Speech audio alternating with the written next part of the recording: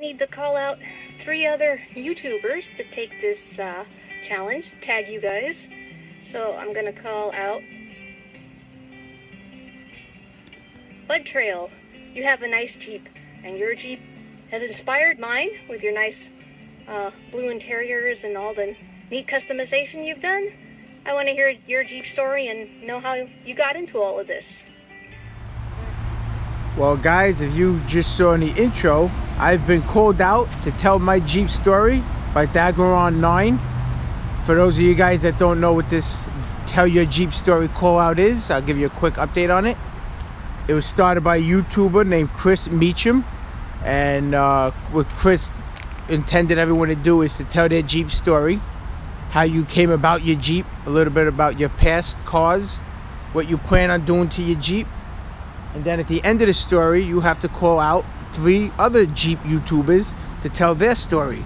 So, like I said, I've been called out by Daggeron 9 to tell my story. So, I'm going to tell my story. I'm just going to give you guys a quick walk around the Jeep as I talk. I might actually get inside the Jeep in a few in the air conditioner. It is real feel of 102 degrees in New York City right now. It is nasty, hot, and humid. So, but in the meantime, I just start telling a little bit about my Jeep story, how I came to get the Jeep. So, cars I had in the past. So, I'm driving now about 25 years. Yeah, I'm showing my age. I've had numerous cars. I've definitely had at least 20 cars. I normally don't hold on to cars long. Usually a year or so and I'll get rid of them. I've always liked SUVs. I had a bunch of Chevy Blazers. I've had Ford Explorers, 2 and 4 doors. I've had a couple sports cars in between that, a couple Honda Civic SIs, a couple Caddies in my younger Brooklyn days. Besides the Jeep, which is probably one of my favorite cars that I've had, I had a Honda Element, and that was the longest I've ever owned a car. I had the Honda Element for 4 years. I'd never owned a car for 4 years. I have the Jeep coming on 2, and this is the second longest. I usually get rid of it within a year or 2. The Honda Element is almost like the Jeep community. They have a great community. They do a lot of camping together. I've taken that all over the place to do a lot of camping trips when my son was younger. We had tents. Like the Jeep, you could accessorize the hell out of the Honda Elements. And like I said, I had it for 4 years. It was getting up there in age. It was over 100,000 miles. Things started going wrong with it. So I said, you know what? I'm going to get rid of it. And that was an extremely hard decision for me. I loved that little car. That thing was great. I winded up putting that thing for sale on eBay, and it sold in a day. And if I tell you, I got back what I paid for it 4 years later, and I'm not joking. I bought that car, I'm going to say for like $9,600. I kept it 4 years, and I sold it for $9 grand in one day on eBay. So I have no regrets. Unfortunately, Honda, shame on you for stop making that car. I was definitely going to buy another one. That car was great, but like I said, Honda stopped making it. I believe they stopped making it because it was only a 4-seater, and the CRVs are 5-seaters, and they were selling a lot quicker. So they stopped making the car. So I went and I had a couple Honda Civic SIs in between that. But in all the years, I always wanted a Jeep. I always wanted a Wrangler. I always thought they were cool. Sorry to you 4-door Jeepers, but I've always wanted a 2-door. I'm not a 4-door Jeep person.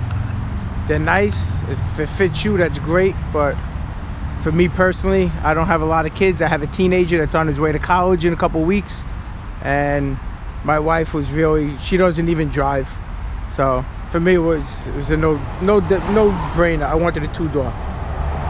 Finding 2-door Jeeps is not the easiest, as we know. 4 doors are all over the place here in New York City. 2 doors are not. So dealers that have 2-door Jeeps, they boost up the prices, and they're not haggling. I don't know about other states, but in New York, they do not haggle with 2-door Jeeps. So I wound up looking. I wound up doing some researching, and I came across what's in front of you. it was a spur of the moment buy. I just happened to be driving past the dealer one day, and this beauty was sitting right in front, and I says, wow, let me pull over. Well, we all know what happens when you pull over to look at a car that you like. This is what happens. You take it home with you. And it's been 2 years. August would be 2 years. August 5th would be 2 years. So next month would be 2 years I have this, and I've had nothing but a ball of fun. It did come with the hard top, not the soft top. So the first thing I wanted, without a doubt, was a soft top. I was on Craigslist from the first. I came home with this on a Saturday. That night, I was on Craigslist searching for soft tops. I wanted nothing to do with the hard top. And it took a few weeks, and I found it. I found a guy local who sold me his soft top OEM for a really good price. I hope you guys don't mind me keep walking around. I'm just trying to stay out of the sun. It is, like I said earlier, it's ridiculously hot. So I got the soft top, and that was, like I said, the first thing I wanted to do to it. And I was happy. You know, it was a stock. It's the it's not a Rubicon or anything. It's the S24. It's the Sport. It's a 2016 Sport S24 package, which came with different wheels and stuff, which I don't even have no more. I'll get into that later. Of course, when you're looking at Jeeps, everybody who's not paying for it would tell you, oh, you need a Rubicon, you need a Rubicon. Yeah, that's because they're not paying for it. So if they were paying for it, they wouldn't. So this was in my price range where my payments wanted to be. So I got the soft top, getting back to that. Then weeks later, my brother also has a Jeep. Made an appointment for Rauch Creek. We got to go out to Rauch Creek. I ended up taking a 101 class with Kyle out at Rauch Creek. It's the first off-roading real off-roading I've done. I've had a Hummer H2, no, I'm sorry, H3. I had a Hummer H3 that I leased in 2007 and 2008. I did some off-roading with that, but nothing crazy. Nothing like I did with the Jeep. So the first real Rauch Creek trip with the Jeep, and I was hooked. That was it. I was hooked. So I knew I wanted to upgrade some stuff. I didn't know exactly what to upgrade. So I did watch a video. I don't know if you guys subscribe to him, Auto Edit, Jason Lewis. And in one of his videos, he talks about taking your Jeep stock, off-roading a few times. Don't just go buy stuff that you think you want. Take your Jeep off-roading and see what you need and buy it from that. And that was one of the best advices. That was the greatest advice. And I'm glad I listened to him, because from that is where I started to build my Jeep. I didn't just go buy stuff that I didn't need because it looks cool. So the first trip to Rauch Creek, I had the tires were okay that it came with, but I knew I needed better tires. So I looked on Craigslist. About 2 hours away, I found a guy with a brand new Rubicon who upgraded it. I made him an offer, and these are his rims and tires. Sold them to me for like $800, all 5 rims and tires with the tire sensor. And then I took my stock tires and I sold them for like $6 and change on Craigslist. So it only cost me a couple $100 to upgrade. Then I also scraped up the front bumper. Another trip to Rauch Creek or out in Jersey. One of those, I scraped up the front bumper pretty good. So I said, you know what? Time for a new front bumper. I wound up with this. So this is the Trail Force HD mid-width. And if I'm doing the front bumper and I'm doing some off-roading, I may as well get a winch. It's under there, guys. I have the Smitty built H2O or X2O 10,000 pound wireless winch. A couple more trips to Rauch Creek, because now after that first class I was kind of hooked on off-roading. A few more trips to Rauch Creek, and I wound up banging up the rear bumper. So that's when I wound up going with the DV8. This is an off-road bumper that has angles, and it's hard to tell because the sun is so bright today.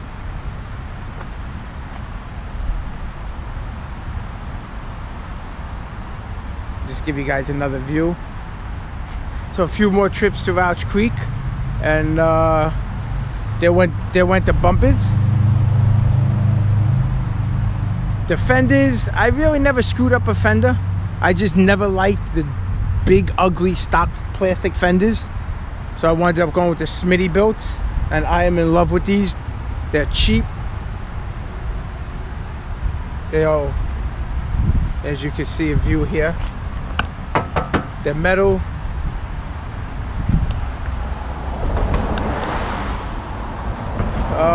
What else can I tell you about my Jeep? My Jeep story. I mean, that's basically it. I have this 2 years now. There's still some more stuff to come. But when you got when you got a kid starting college, you got to put the money where it belongs. So the CB, the Bartech seat covers. Oh my God, is it hot in here? 67 Designs mount. And a lot of this stuff I'm talking about is already on my page. You guys could just go see it. My grab handles there. So that's my Jeep story. What I plan on doing to it, it's definitely gonna get at least a 2.5-inch lift. This is my daily driver, so I'm not going nuts with big lifts and big tires. I think right now I'm leaning towards the AEV 2.5-inch lift, and I'm gonna put on 33s. And I think that's gonna be it suspension wise. That's what I'm leaning towards now. Again, this is my daily driver in New York City, so this got to get me from point A to point B. It's got to get me to and from work.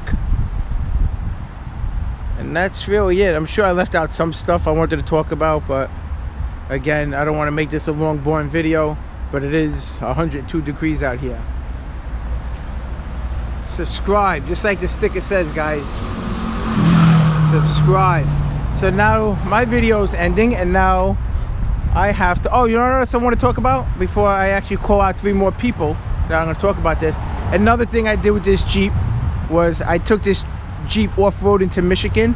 I met up with another great YouTuber, that guy Mike, and that alone, that trip, I went from New York City, we drove down to Michigan, and we off-roaded all weekend. And that trip alone is one of the reasons I bought this Jeep. Just to do off-roading and go meet some new people. And like I said, I've been to Jersey, I've been to Rouge Creek a bunch of times, but nothing was like driving 13 hours to Michigan. And for the first time in my life, we got to off-road in the sand dunes. I've never really off-roaded in the sand dunes before, and that was the time of our lives. So Mike, thanks for that experience. I know you moved now, you're in Tennessee, and we will come down there. I will get with Adam, we'll get our schedules together, and we will see you in Tennessee, brother. And that's it. So now I'm gonna call out 3 more YouTubers for them to tell us their story. And speaking of Mike, guess what, Mike? You're getting called out by Mud Trail. That's right. That guy Mike. Let's hear your story. Let's hear what got you into your Jeep. And I know you're doing a lot of modifications for your Jeep, which I'm not going to talk about. We'll let you talk about it since it's your story. The second person I'm calling out is Tony from T-Mogul 116 down in Florida. He's got another great channel, another great Jeep.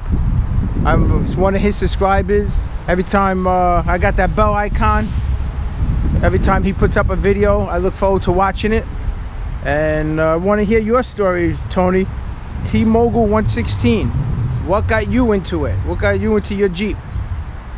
The third person that's getting called out is another YouTube channel, and this is a couple, and this is Light Bright. So Light Bright, we have 4,300 subscribers. Tell us your Jeep story. I want to know about it. They are a couple. I don't know what state they're in, I forget off the top of my head, but they had a JK, which they got rid of, and then got a great JL, and got rid of that JL for some problems, and they're on their second JL. And I give them so much credit. I love watching their videos. They both, male and female, they have nerves of steel. They take a stock Jeep and go on places they don't belong, and they make it on and off the trails. They really put their Jeeps to the test, and they have a ball doing it. They have fun doing it, and that's what it's all about. Like I said, they are a Jeep couple, and you don't really see that often. You don't see too many Jeep couples. So, light bright, let's go. You've been called out by mud trails. Let's hear your Jeep story and how you guys got into the Jeep. So, that's gonna conclude this video, because I'm going back into the air conditioner now. So, alright guys, today's July 1st, 4th of July is a couple days away. Everybody have a fun and safe 4th of July, and stay cool. Thanks.